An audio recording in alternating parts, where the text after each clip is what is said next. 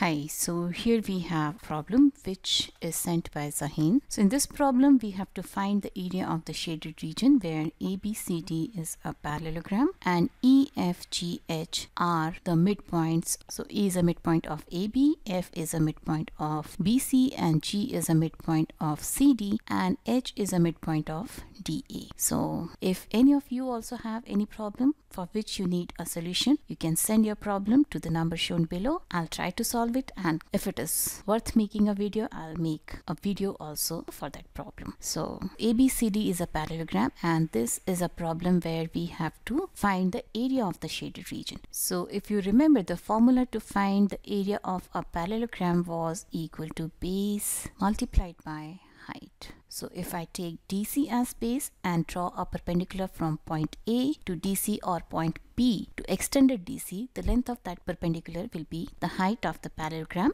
And at the same time, if I take BC as the base of the parallelogram, then its height will actually be the length of the perpendicular from point A to BC or point D to extended BC. And while solving this problem, we will also use the area of the triangle. So the formula to find the area of a triangle is 1 by 2 base multiplied by height. So if I take base as DC and height as H, the length of the perpendicular from point A to DC, then the area of parallelogram ABC will be equal to length DC multiplied by height. This will also be equal to, if I take BC as the base, and if I assume the length of perpendicular from point A to base BC is H1, then DC multiplied by H will be equal to BC multiplied by H1, where I have taken base as BC and height as H1. Okay, and now if I talk about the area of triangle BGC, area of triangle BGC will be equal to 1 by 2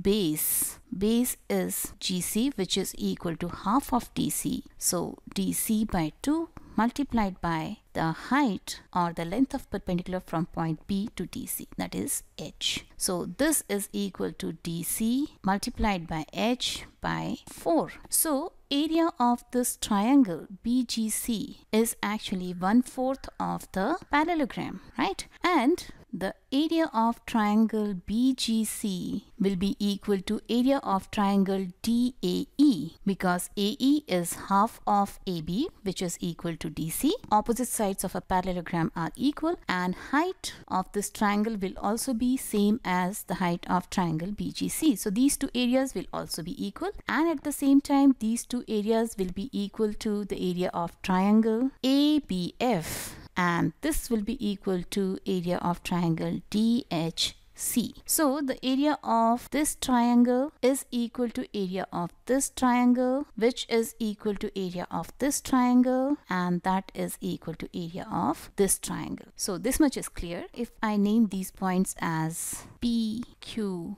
R, S, and now if I talk about triangle CPD, let me draw this triangle over here. So this is a triangle something like this. This is C, this is P, and this is D, and CD has a midpoint G, and then this S is a point over here. This S will be a midpoint of side CP of this triangle, because SG is parallel to DP, right?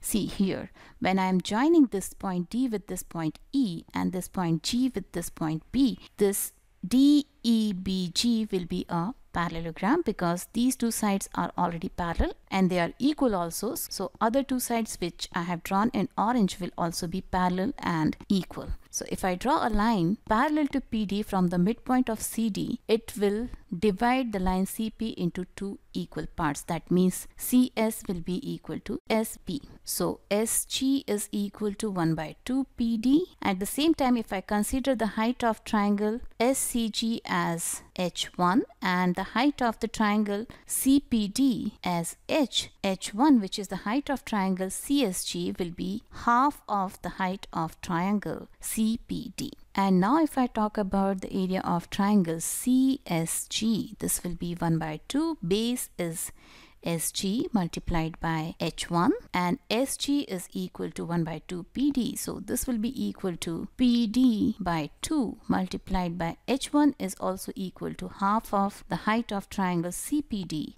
So H by 2. Or you can say area of triangle CSG is actually equal to 1/4 of the area of triangle CPD, right? Because this much is the area of triangle CPD, 1 by 2 PD into H. So if I assume the area of triangle CSG as X, the remaining area, that means the area of this quadrilateral DPSG, will be equal to 3x, because the total area of triangle CPD is 4 times X. And similarly here also, this will be X and this will be 3x. And same logic can be applied over here also. If I assume the area of triangle DPH as Y, the area of quadrilateral AHPQ will be 3 times Y. And this will also be Y, and this will be equal to 3 times Y. Okay, and as earlier we have discussed, area of triangle BGC, that is this triangle, is equal to area of triangle ABF, that is this triangle. That means Y plus 3Y plus X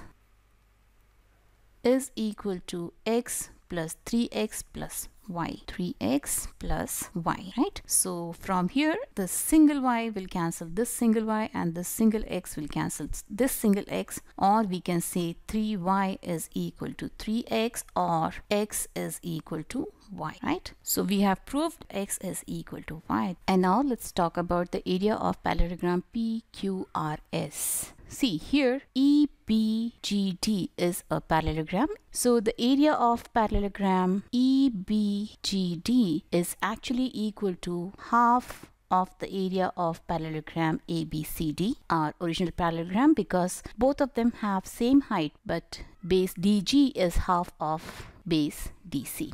So the area of parallelogram EBGD will be half of the area of parallelogram ABCD, and this will be equal to the area of triangle AED plus area of triangle BGC. So the area of triangle AED will be X plus 3Y plus Y, and we know X is equal to Y, so it is actually equal to 3 plus 1 4 plus 1 5x, and similarly area of triangle GCB is also equal to 5x. 5x plus 5x is equal to 10x. So here we have 3x and here we have 3x. So the remaining, which is the area of PQRS, will be equal to 4x. So now we can easily find the ratio of shaded region to the rest of the parallelogram. So shaded region is equal to 4, 5, 6, 7, 8x, and the area of total parallelogram is 5 plus 5, 10 plus 10, 20x, right? So the ratio is actually equal to, x will cancel this x, 4 2s are 8, 4 5s are 20, so the ratio is 2:5. And the question which was sent by Zahin, the area of the parallelogram was actually equal to 140 square centimeters.